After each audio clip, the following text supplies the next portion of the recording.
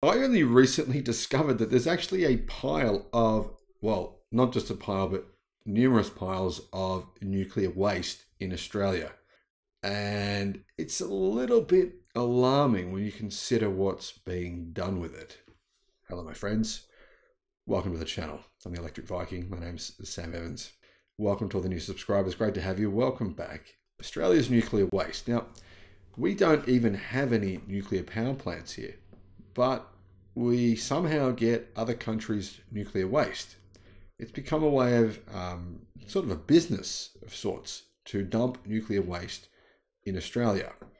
Now, Victoria, which is a state verging on bankruptcy, we did have the Commonwealth Games, which is sort of like a smaller version of the Olympic Games, but the state can't afford to run those games, so it's cancelled them and it's turning to nuclear waste storage. However, the courts said, no, we're not going to drag you out of bankruptcy by letting you dump nuclear waste in Victoria. Now, of all the places in Australia, Victoria seems probably the least likely place to store it.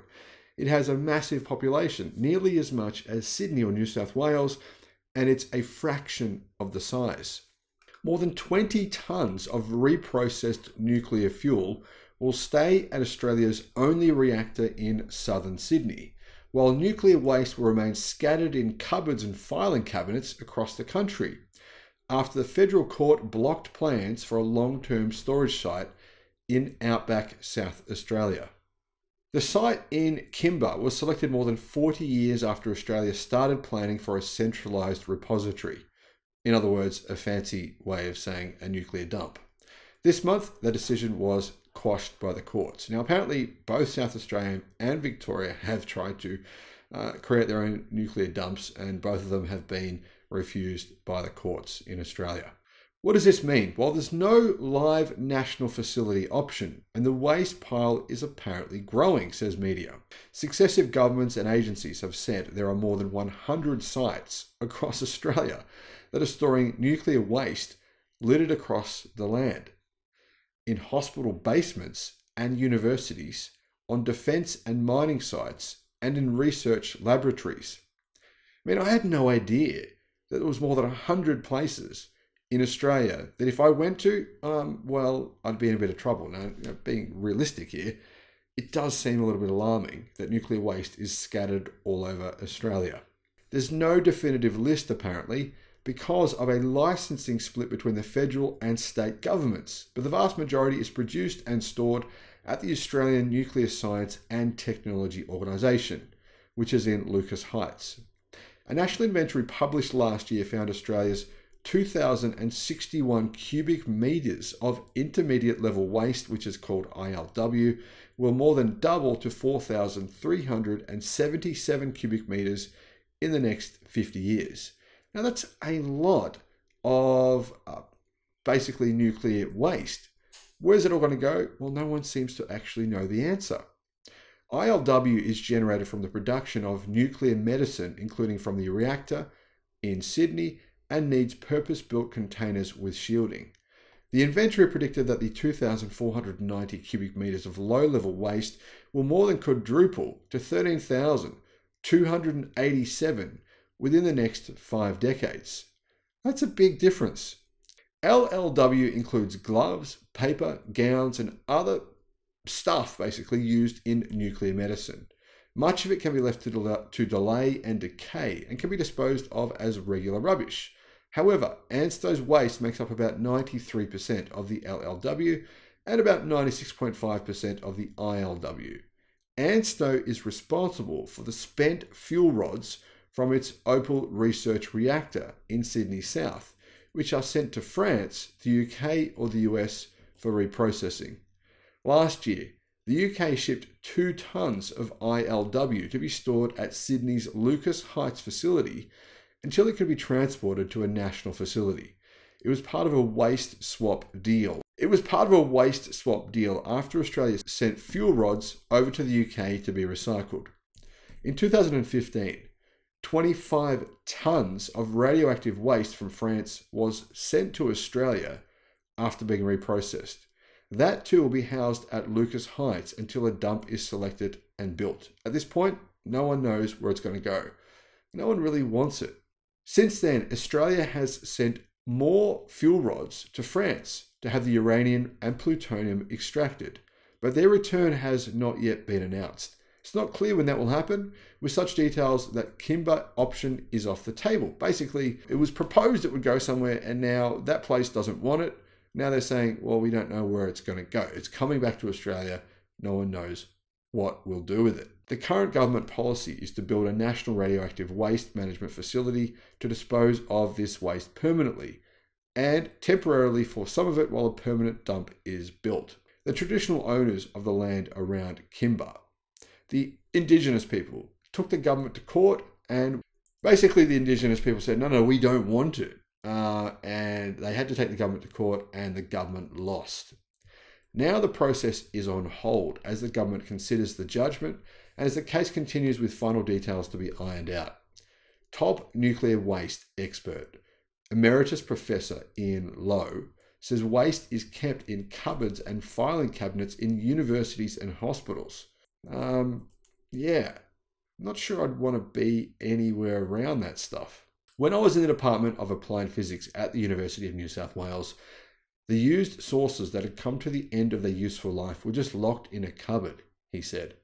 When calling for a national storage site, politicians have variously said the waste is kept in filing cabinets, shipping containers, under stairs, and in basements. I don't know if this is true, but if it is, seems a bit weird. It's clearly not optimal, he said. The reason it hasn't been a problem is there's not actually anything very nasty you can do with low-level waste. It's not very radioactive, said Lowe. Ansto says such waste needs minimal shielding, while some major hospitals use delay tanks and other facilities use drums. So, Lowe says, finding a national waste depository is not urgent because it's been stored this way for 60 years. The only thing is, if that waste pile builds up enough, maybe that low-level radiation becomes a bit more than low-level, possibly. Lowe, who is from Griffith University, says it's not clear if centralising the waste is even a good option. He says there's an implicit risk in transporting the waste from the various sites to a new site, and there should be a safety comparison with leaving it where it is. I haven't even seen a crude back-of-the-envelope calculation, he says. With the intermediate level waste, which is much nastier stuff, he says he couldn't see the point of moving it from temporary storage at Lucas Heights to temporary storage at Kimber while we work out a permanent solution. So, like I said, no one knows what to do with this stuff, and actually it's pretty bad. The Australian Conservation Foundation, ACF, and the Greens are pushing for it to remain at Lucas Heights. They want nothing to do with it. The ACF's Dave Sweeney says the waste at Lucas Heights is secure and that keeping it there could be a circuit breaker after years of political wrangling. He accepts that Lucas Heights is not set up to permanently dispose of the waste, but he points out that the Australian Radioactive Protection and Nuclear Safety Agency has said it is safe there.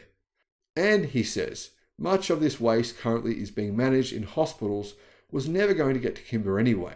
On top of all that, Kimber was only ever going to hold waste temporarily until a permanent facility was built. We need to take a breath and get very serious, systematic and credible about how we advance radioactive waste management, he said. This shows the need for and clear ability to deliver a circuit breaker and inject some responsibility, credibility and respect into this process. The government said it would be inappropriate to comment on the future of this waste while the Barn-Gala case is still before the court. The government has lodged a submission to the federal court and it could appeal the decision. Ansto says it is international best practice to have a single facility and that Lucas Heights is not the appropriate place, basically within a residential location to some degree, for it to be held. It says the Ansto campus is simply not big enough and that it will be full in 15 years anyway. Lowe says only Finland and Sweden managed to solve the issue with long-term waste storage, and they did it by finding communities who are keen to have the waste in return for investment. In other words, poor locations who are willing to basically store a bunch of nuclear waste in order to get some money, possibly to help their communities. He says permanent disposal of all types of waste will need somewhere geologically stable. It can't be in an area where anything like an earthquake or a volcano or even something like strong winds could be located. That probably means remote parts of South Australia, West Australia, or the Northern Territory. In other words, somewhere out in the desert where nobody goes. The point is finding a community that's happy to have it there. So, are you in a community that's happy to have some radioactive nuclear waste stored in exchange for cash? Please let me know in the comments or send me an email and I'll get in touch. We can organize a deal. Now, I'm joking, of course. I wouldn't recommend you doing this. Let me know your thoughts in the comments. Thanks for watching.